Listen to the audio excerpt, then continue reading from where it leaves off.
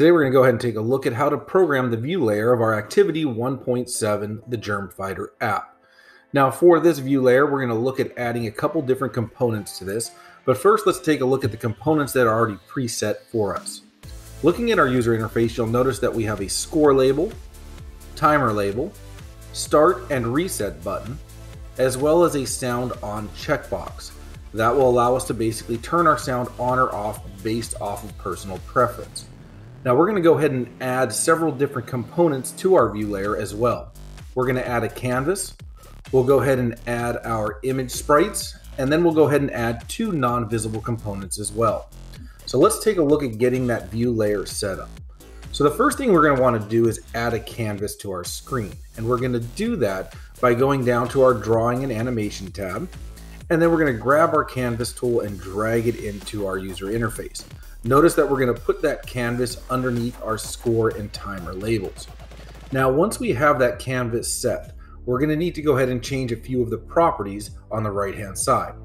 The first thing we're going to go ahead and do is change our background color from our default color to red.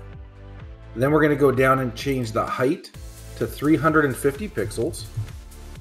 And then from there we'll change the width to fill parent. Now we're going to use that canvas to allow our image sprites to move about the screen. So we're going to go ahead and add two image sprites. The first image sprite we're going to go ahead and drag in towards the bottom of the screen, and we're going to need to go and rename this. So we're going to go ahead and call this our white blood cell sprite. And then we can go ahead and click OK.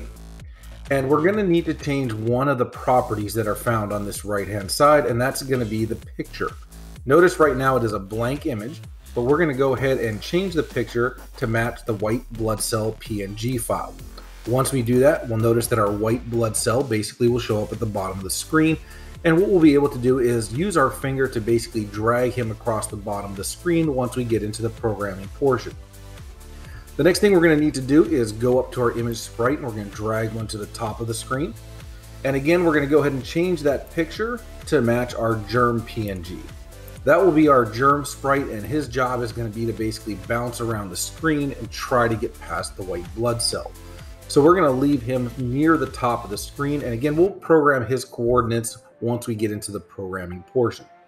Now that we have all the visible components labeled and listed in our UI, we're going to need to go ahead and add two non-visible components. The first one we're going to look at is going to be found under the media drawer, and that is going to be this sound component. We're going to drag the sound onto the canvas, and you're going to notice that it'll show up at the bottom as a non-visible component.